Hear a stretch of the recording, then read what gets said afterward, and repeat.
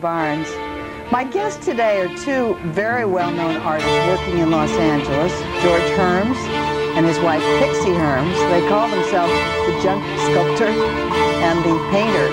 And actually it's appropriate because they do make their life work that way. Many of us are envious of couples who can actually work in studios all day long and get satisfaction having that kind of lifestyle. Many of us suffer with day jobs and then find that we can only do the art at night. So it's exciting to see these two. We'll start with George. George Herms is world famous as an artist. He's had shows at the Whitney Museum in New York, at our local museum, Los Angeles County Art Museum here. He's represented in the Norton Simon Museum in Pasadena. And mostly he's been known as a junk sculptor or a collector of junk, doing everything himself. In the age of minimal art, he's like Martin Purrier in that he makes everything from scratch, finding bits and pieces of things that he puts together in a magical way. His wife Pixie is an artist, very direct, very flamboyant, quite the opposite of her husband, but somehow they merge and it's really fun to be with them. We'll start with George. Welcome, George. Thank you. You and I went to college together. We went to Berkeley. We were in a show called The Dybbuk by Shalamash. I was the Virgin Mary, you were Joseph, and we didn't see each other until the art world 20 years later. How did that happen? How did you become an artist after being an actor and an engineer? I went on a search to try and find a life's work that would involve not just the engineer's brain, but the soul and all the other centers that need to be developed. And in an aircraft factory in Santa Monica, I worked, went to the jungles of Mexico looking for my soul, never found it, but I ran into poets and artists here in Los Angeles that just opened the door for me. What was it like in the early days here in LA in the art world? You've said you've had to drive 15 miles and stay overnight to find another artist. Well, that's it. I knew 7 people around Los Angeles. We all lived about 45 minutes away from each other and would literally just visit and spend the night and then move on. Who were they? Let's see. I was in Hermosa Beach. Charles Britton, the photographer, was in Venice. Wallace and Shirley Berman were in Beverly Glen Canyon. Cameron was in what's now called Silver Lake, as was the photographer Edmund Teskey. John Altoon's studio was more around where became Gallery Row, La Cienega. Artie Richer and his wife Betty were, I finally found out what is now Dodger Stadium. It was Chavez Ravine. That's where they lived. You talk about the 7 sisters who were teaching at UCLA and kind of had a stranglehold on what kind of art was being turned out. Who were those artists? Well, they didn't really have a stranglehold, but these are, excuse me, the tenured faculty from World War II on at UCLA. And I'll probably leave out some important names. Lee Mulligan, I mean, these are kind of in order of my favorites. Bill Bryce.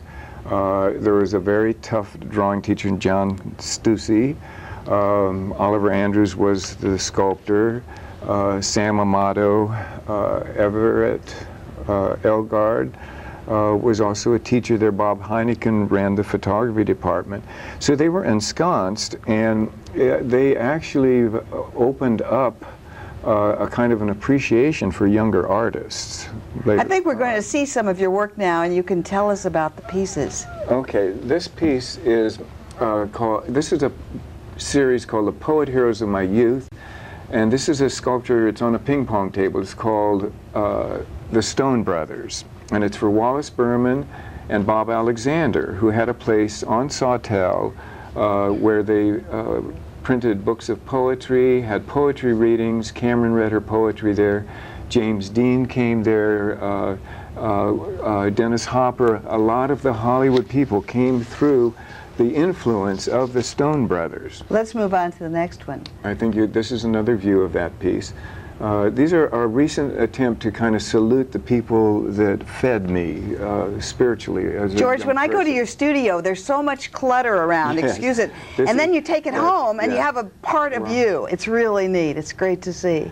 Yeah, it's very difficult. That's attempting to isolate a piece is a real challenge. This is a close-up of the Stone Brothers, just showing the rusty metal. And a lot of these objects now come from the estate of Edmund Teskey, the photographer. He was the first person to actually alter photography when it was still wet. Yeah, I think that the solarization, Yeah. those techniques, I think he was one of the original ones.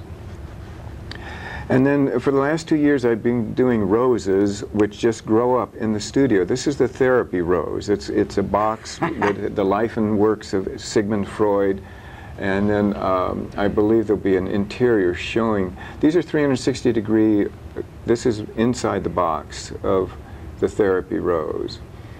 And what I'm doing is, the poet Robert Duncan, I asked him what he was writing once, and he says, I'm not writing for any particular deadline. I'm just writing to see what I would write if there was no book promised in January.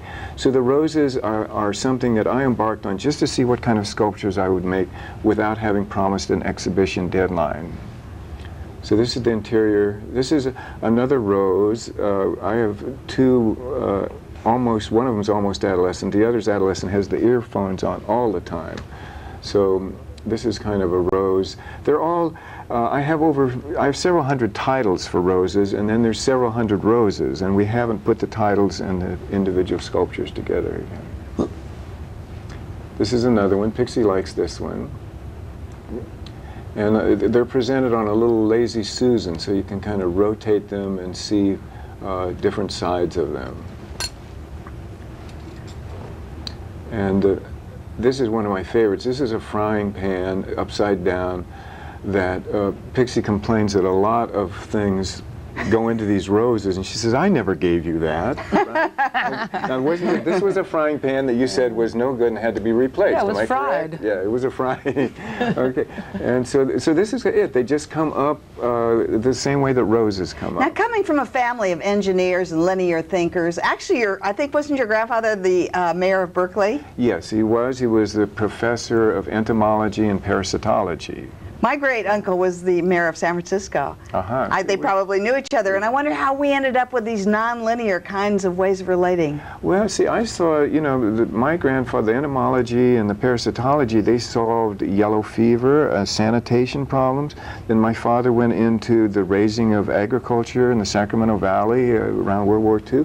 And I really felt that the next step was spiritual nourishment, and that's where the arts come in, and that's where I think that you and I became interested in, putting out a spread like a smorgasbord, that's not just things that go in your mouth, but go in your eyes and your ears. Spiritual seekers. Yeah. Pixie, tell us about you. Well, You started as an actress, is that correct? Well, no, I actually started as a musician. We did some acting. My family is very musical, and we did some theater. I played trombone and flute and worked in a rock group for like 13 years. What was the name of it? The Weirs. It was with my 8 brothers and sisters. No. Yeah. Was every one of your brothers and sisters artistic? They were all musicians. Really? Yes. And how did you switch over into visual art? Well, I was talking to a jazz musician who said that whenever he had an emotional reaction, he played his instrument, and I realized I didn't do that. Whenever I had an emotional reaction, I painted and wrote poetry. And I quit music about 2 months after that conversation. Did you like George, have no formal training, or were you trained as an artist? I enrolled in school. I studied off and on. I had kind of created my own program. I went to a lot of, junior college. I studied at UCLA. I studied at Cal State LA. I had its formal kind of invented education. George has said that you would not have met if you hadn't gone to a school where he was teaching, which was started by Laddie John Dill as a sort of an alternative to the structure of UCLA and the more formal schools. Right. What was it like? It was fantastic. It was the, and I can't even... The School of Art and Architecture and Design. It was the Santa Monica College of Design, Art, and Architecture, and as George says, by the time you said the name, you've graduated. But, you know, and it was a studios school. Studio school. Yeah. And it was, that was a major You part had the of my best teachers in LA. You had Frank Yeah. Romero, Ann Thornycroft, Ann Troutman, Laddie. Yeah, yeah. It was. And you were Laddie's assistant, is that I correct? came back as his teaching assistant, and that's when we fell in love. Did you fall in love immediately? I don't know, did we? That's a damn good question. It's a work in progress, actually. We're still falling in love. Yeah, we're working on that. Now, Yeah. what's it like, you know, when I first got into the art world in the 50s, with the abstract expressionists, it was only the men who showed, and the women were teaching school. They didn't shave under their arms. They took care of these peacocks. Then the shift kind of occurred where you had to see the woman artist if you wanted to see the man. I mean, it was a very dominating woman. How does it work for you two? I think it flows pretty naturally back and forth. I don't think that either of us have a issue, man, woman. You know, it's basically artist, and whoever's showing, whoever's doing stuff. You know, and then we're doing things together now. What is your what is your day like? Well, every day I think is kind of different. But do you get up, you separate, go to your... I know you live in a tent in George's studio, is that correct? No. It's sort of a... Oh, I see. Yeah, the room is like a tent. Yeah, the house of inspiration. Yeah, the inspiration house, yeah. And then you go off to do your work next door. How do you set your day? I have a studio upstairs. Yeah, that's evolved now. She has her own studio upstairs, which I go to when I'm invited. And let's see some of your work. Do we have some examples of Pixie's work? Oh, this is fantastic. A mural. This is a 700 square foot mural in the Flower District in downtown LA. And now I have a screen which is sort of like a horizontal version of that. Right. How did you get that commission? Actually, through someone who had a piece of mine. They knew about this, and that's beautiful. Let's go on to the next one.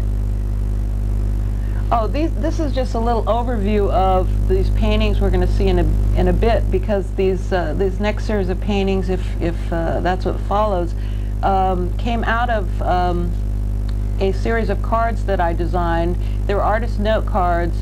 I designed them, painted them for these cards, and then the paintings came out of the cards. So it's the reverse of the way that it's often done, where and these are the paintings actually that are much larger, that evolved out of the cards that were produced as... These are kind of like Mark Kostabi's work, in that you have these faceless individuals, but they represent humanity. Yes, the idea is to connect to a larger spirit and not to individualize them down so specifically, and it kind of pulls you into more of a personality. And these are more about the idea rather than the personality. Who are those two girls? Is that you and your sister, or is that one person? No, those are archetypal. Yeah, universal. They aren't specific people at all. They're more as universal. Fantastic. Next. This is a series that's going to Houston in September. This is my bridge series. We actually live right next to the First Street Bridge, and I think that the bridge kind of wandered into the paintings, you know, out through the window, came in. And this is another of that series. That is wonderful. So you've incorporated some of George's ideas in that you're using three-dimensional objects. Yeah, but they're painted, so they're kind of my collage, but they come in a different... Why screens? Well, I was doing screens and tables, and I like to, I think it's really important to add, to put art into your everyday life. And I think I have a little bit of a Bauhausian instinct, in the sense that utilitarian objects should be related to the art world, and should bring that magic into one's everyday reality. And now, not Pete just on the Volkas, wall. when he started working in clay, actually put holes in the clay so you couldn't consider it a utilitarian object because the water would go right through it. Do you have that same thing? Here you're using a Matisse design. I don't think I have. I don't think it really matters to me whether or not you can use the object or not. I don't think that's important to me at all. I think that it's. I think it's wonderful if you can use an object and it has beauty and art in it. Do you find there's a prejudice against women artists today? Is it harder for you being? Oh, here's a good one. What? This is another part of the bridge series. That's fantastic. Do you find it's harder for you to get a gallery than it is a man? I think there are still prejudices, but I don't think they're the way they used to be, or as strong as they used to be. Now, George, you've always been a rebel, and you particularly see it in your dealings with art dealers. You've had, I remember working for one art dealer where you were actually sending really angry notes to him. We won't say his name, but I love that. I was having such a good time this morning. Well, you know, just pretend I'm your therapist. Just a second. Let me see this. It says that what I really want is somehow to have the Collector brothers, Art and Bill, get together and talk to each other and leave me out of it. But this is where the dealers come in. The dealers then have to take what in my case now is a lot of respect and turn that respect into dollars. And so this is it's an ongoing project. And I've been very blessed. I've had people like Nick Wilder in my corner. You have Tony Shafrazi. I've had some very beautiful dealers who have really supported me. I mean, before I exhibited with Nick, I used to go to his gallery and we'd walk around in the alley and he'd slip me a $100 bill. You know what I mean? So, and then one time he said, well, maybe we should try having an exhibition and see what happens. Nick wanted to put forward the idea that an artist should make as much as a highway patrolman every month. We never achieved that, but at least we got that idea planted in people's minds. So tell us about what happened with that dealer that you didn't like. I remember I worked for him. We won't say his name, but I would ring one buzz. I was the receptionist. One buzz would be VIP, very important client. Two buzzes would be FBI. He was always on the edge of the law. Yeah. Well, the poet Robert Duncan visited him, and a sale was consummated. And then I came in, and he said, "I'm sorry, I don't have anything for you." And so it was a sale of my work. And so this kind of activity, I responded with a manifesto. And I was very adamant, and that I used the printer in the Valley didn't even want to print it. He thought it was a libel suit. But there have been so many more people, who've supported me. I mean, we're almost into that yellow journalism area that it seems more exciting. Okay, this is the largest rose. This is the Event Horizon rose I'm standing next to. So it's like 8 or 10 feet tall. So the roses that we saw were like, tabletop pieces, some of them only 6 inches high. And then they go to this 8 or 10 foot high piece, which is really, as it's revolved, a series. It may be in a still life show. People want, because what I'm doing really is I'm setting up a whole series of still lifes. Pixie would paint them, but I'm actually just setting them up and wiring them and nailing them down. So does the idea of couples turn your stomach, or do you like it? Like Oldenburg and his wife are really work today as a couple. Do you like it? Well, I think if it works, it's great. If it doesn't, it's like anything else. I don't think that we planned on, being a couple in advance of being one. How do you find dealers, Pixie? Do you have trouble getting dealers, or do you have trouble with working with them? Yeah, Does the authority bother you? I find it still an awkward area that I think there's always issues in the dealer area. What's your idea of beauty? My idea of beauty is harmony. I think that it comes from my music training. Is my idea of beauty is when things resonate at a very harmonious pitch, when they're in tune, whether it's visual or audio. I think that when everything connects together and has this harmony and this connection and this balance, that is beauty to me. And what is your idea of truth? That's it. What about for you, George? You talk about truth a lot. Yeah.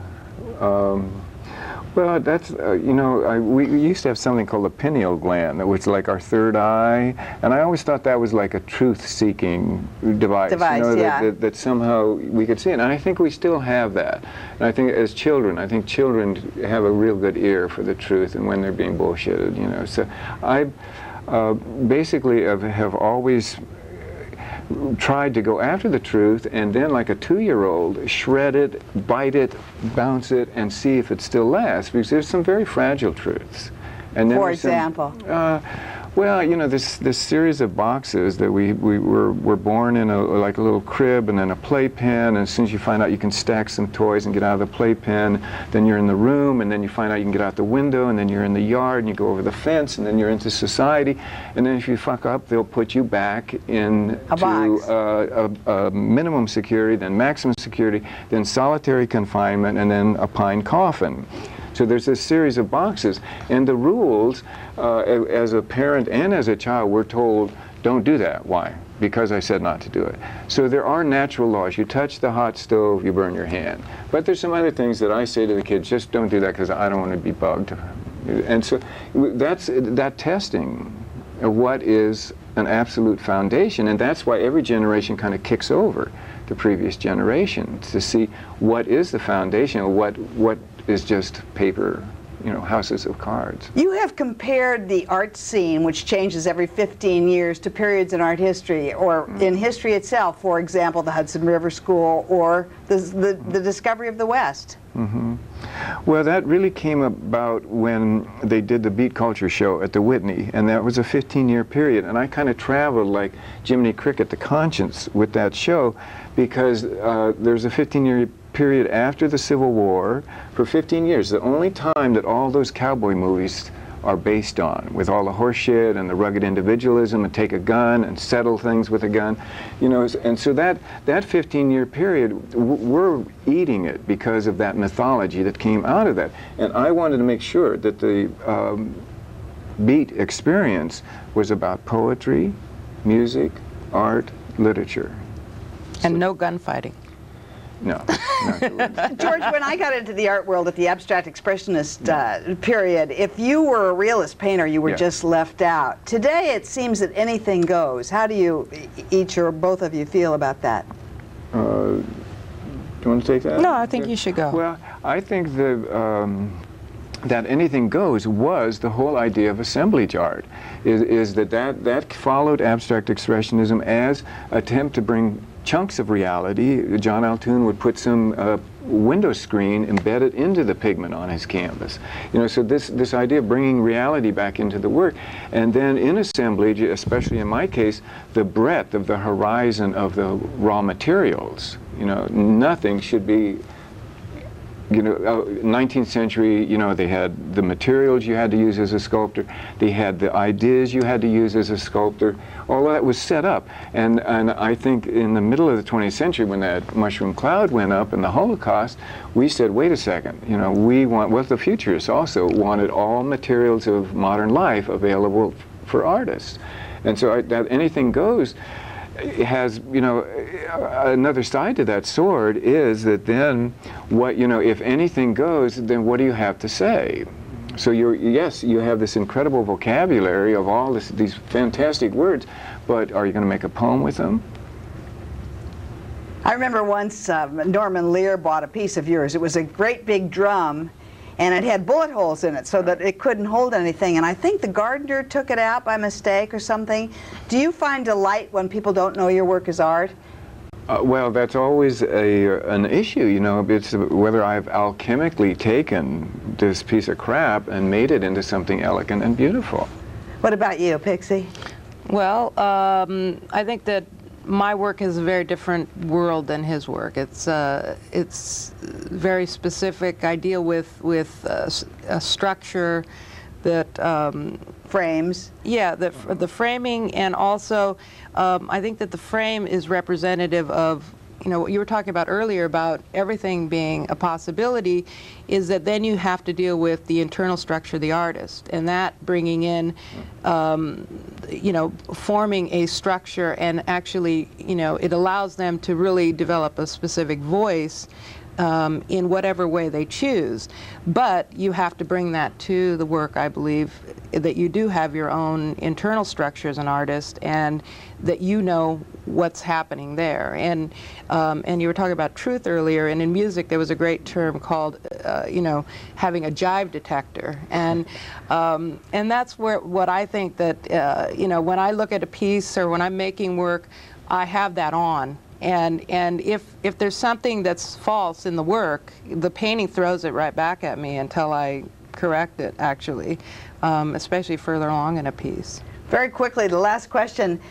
I have heard it said by some pretentious art critic that an orgasm gets rid of one piece of art. Every time you have sex, you lose that creative impetus. What do you think in the last minute? I think he wasn't getting enough. Well, we've discussed the football coach. It also says you shouldn't have sex before the football game, you know. Yeah. And I think it's the other way around. I think sex lubricates art. I don't think that it replaces it. That's right. Yeah. Where do you want to be in 5 years? In 5 years as an artist, you mean? Yes. Well, I don't know. I mean, as a person living, well, I want to be doing the same, you know, be working, doing the same things we're doing now. And what about you, George? In 5 years, I want to be able to come in here and tell you about whatever it is, the roses of 5 years from now. It's the Duke Ellington thing, where they say, what's your best song? And he said, the one I'm writing tomorrow. Right. Thank you both for coming. My name's Molly Barnes. Art is not for everyone. It never has been. It never will be. But for those of us who love it, we want to turn you on.